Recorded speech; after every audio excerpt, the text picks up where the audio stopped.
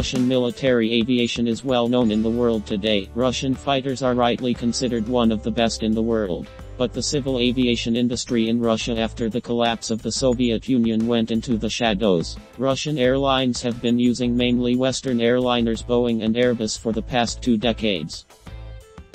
But it was not always so. The Soviet Union had a very developed civil aviation industry, a strong design school and a powerful production of passenger aircraft. In the 1980s, the Soviet aviation industry produced about 200 civilian passenger airliners a year. But with the collapse of the Soviet Union under the control of the new Russian authorities, the civil aviation industry was virtually destroyed. Why? Try to answer this question yourself.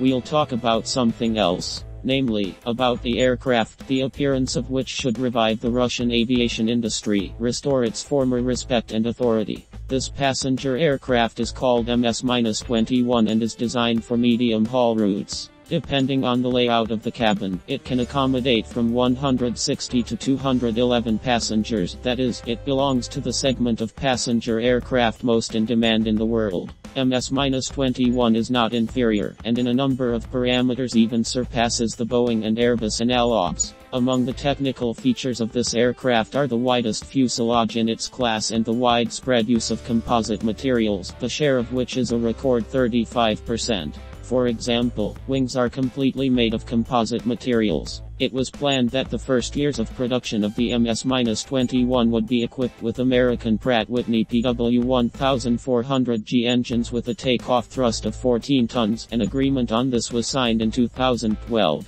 And it was Pratt & Whitney engines that received the first 4 prototypes of the MS-21 aircraft. The first of these aircraft took off on May 28, 2017. The MS-21 was first demonstrated to the general public in September 2019. In the same year, its serial production was to begin. For this, a production facility was created for the plant in the city of Irkutsk, designed to manufacture 72 aircraft per year. Plans could become a reality, but competition and political circumstances intervened in the fate of MS-21.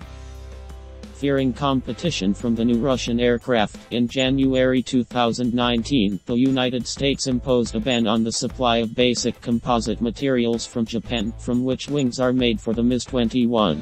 The fact that this ban is precisely a competitive struggle is evidenced by the fact that the MS-21 is a civilian aircraft without any possibility of military use, and up to this point the United States has never imposed sanctions against Russian civilian products. As a result, the Russian industry had to independently create the necessary materials for the manufacture of composite wings. And this task was solved in a very short time. The first MS-21 with wings made of Russian composite materials took off in December 2021. But its mass production was delayed by 2 years and, according to new plans, was to begin in 2022. But these plans also had to be revised. In February 2022, following the outbreak of war between Russia and Ukraine, unprecedentedly harsh Western sanctions were imposed on the Russian aviation industry. These sanctions banned the supply of any aviation systems and equipment to Russia. As a result, completing the MS-21 with Pratt & Whitney engines became impossible. The Russian engine PD-14, also intended for MS-21, had already been certified by this time, but its testing on the aircraft was still ongoing. The modification of the MS-21 310 aircraft with Russian engines PD-14 received a certificate only last December. But, in addition to engines, many more foreign systems have to be replaced on the plane. Initially, they accounted for 50% of its configuration, but now the task has been to finalize the aircraft so that it consists of 97% Russian components. This work is proceeding at a frantic pace and will be completed in mid-2024. Accordingly, Russian airlines will receive the first MS-21s only at the end of 2024. Nevertheless, the production of MS-21 in the city of Irkutsk has already begun.